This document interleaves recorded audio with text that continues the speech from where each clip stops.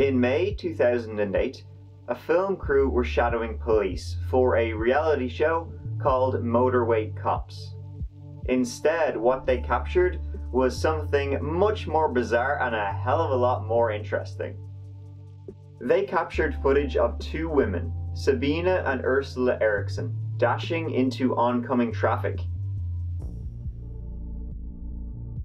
"They're going to steal your organs," screamed Sabina Eriksson before running towards oncoming traffic on the M6 motorway in England, having already been hit head-on by a car.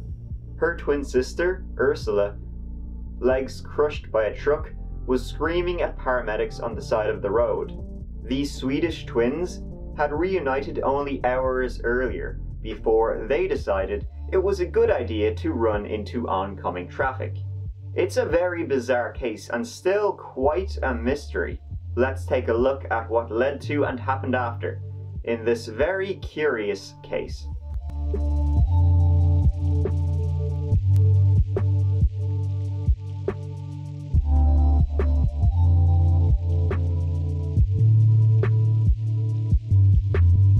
The twins Sabina and Ursula grew up together in Sweden. By the time they were 33, Ursula had moved to the US, while Sabina was living in Ireland, with her partner and two children. Neither of them had a history of mental health issues or any criminal convictions. Our story begins on Friday the 16th of May 2008. Ursula had travelled from her home in the USA to visit her twin sister. They left Sabina's home in County Cork and travelled to Liverpool by ferry, arriving, it's believed, at 8:30 AM on Saturday the 17th of May. They both went to visit a police station in the UK, where Sabina reported concerns about the safety of her children back in Ireland. Why she didn't go to the police back in Ireland? I have no idea. The police, however, they made contact with officers back in Dublin and promised to follow up on the complaint. At 11:30 AM, Sabina and Ursula boarded a National Express coach to London. While on the bus, they suddenly disembarked at Kiel Services, a motorway service station. It wasn't a scheduled stop. Now, the police reported that they got off the bus because they were feeling unwell. However, the driver said they were behaving very erratically. He noticed the twins clinging to their bags tightly and did not let them reboard because they refused to let him search their bags for illegal items. The manager of the service station was informed, and also feeling suspicious, she called the police.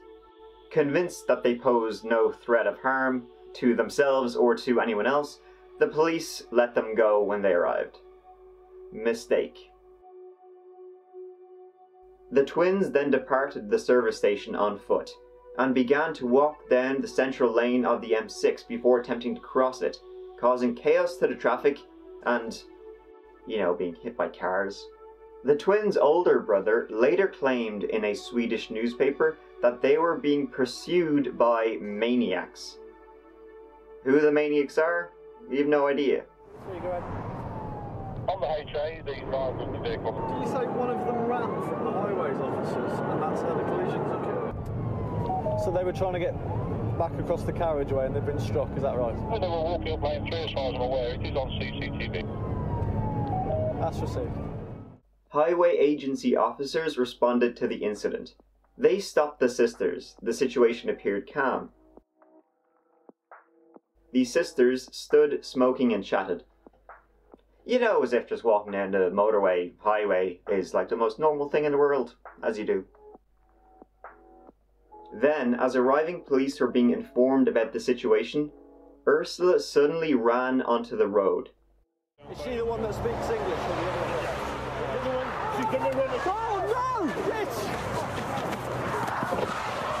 She ran straight into the side of an oncoming truck. Seconds later, Sabina jumped onto the road, smashing into the bonnet of a Volkswagen Polo. Ursula's legs were crushed. Sabina was unconscious for approximately 15 minutes.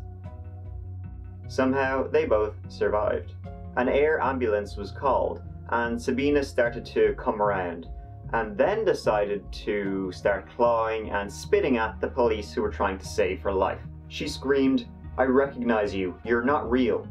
She also made a claim about the theft of her organs. Then, somehow, she rose to her feet and started screaming for the help of the police, even though they were, surrounding her. Sabina began to ask, "Why do you kill me?"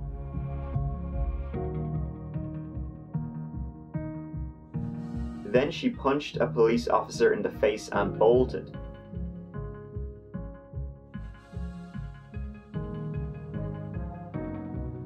With nowhere to go, she squared up to the police officers, who eventually put her into handcuffs.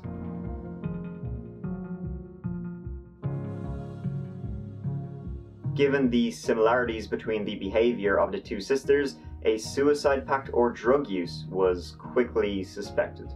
Searching the debris of the incident, the police found a number of broken mobile phones. Why had they so many? Who the F knows?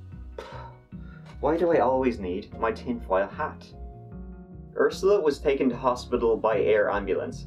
Sabina was taken to hospital, where, despite her ordeal and an apparent lack of concern over her sister's injuries, she soon became calmer and controlled, and was released from hospital 5 hours later. In police custody then, she remained relaxed, and while being processed, she told an officer, "We say in Sweden that an accident rarely comes alone. Usually at least one more follows, maybe two." Clean up for me.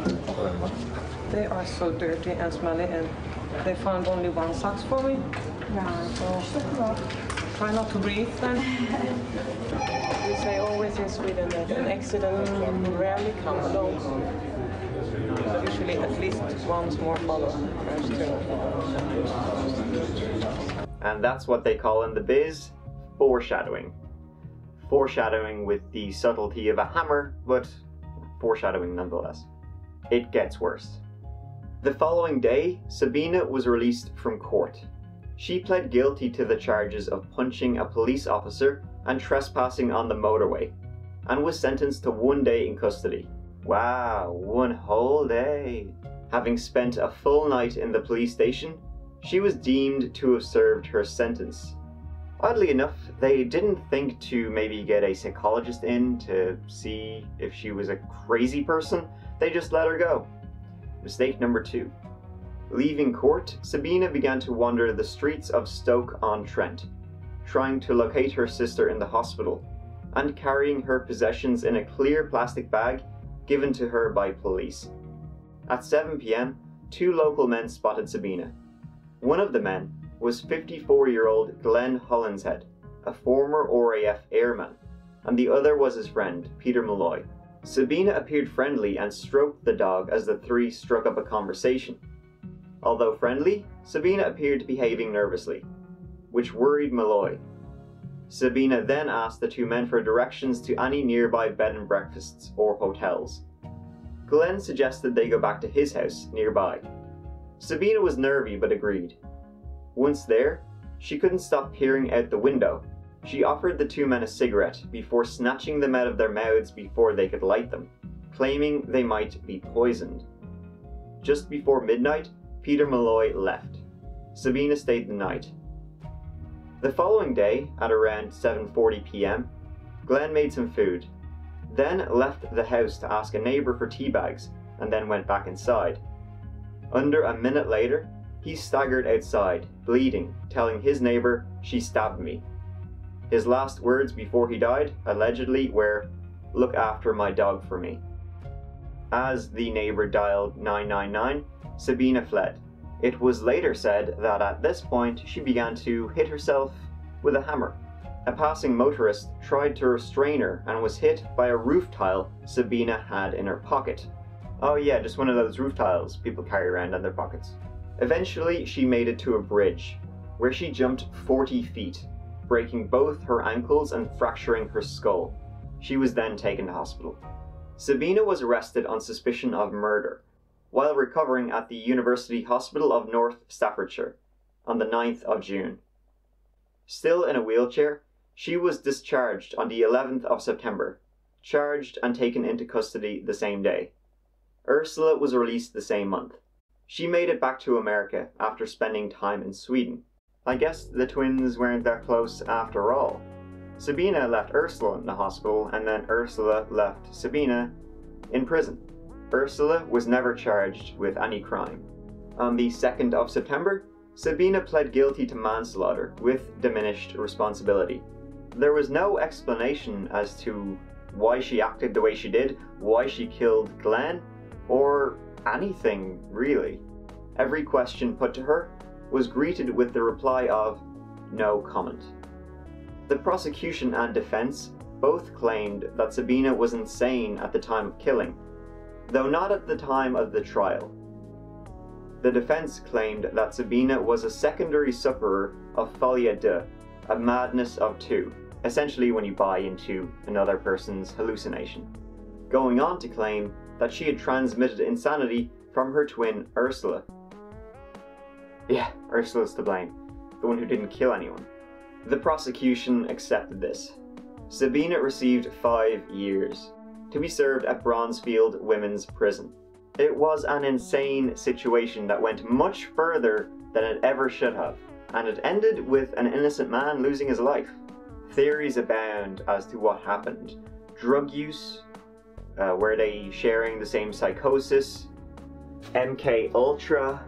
The psychosis theory, obviously, is the most popular, but why did it start? When did it start? Did it start back in Ireland when Ursula came from America? Why were they going to the UK? Were her children ever really in any danger? Why did she make the complaint against presumably her husband? It's cuckoo. It's completely cuckoo. Interesting case. If you would like to read more about it, links below to more theories. Thanks for watching. See you in the next video. Mike out.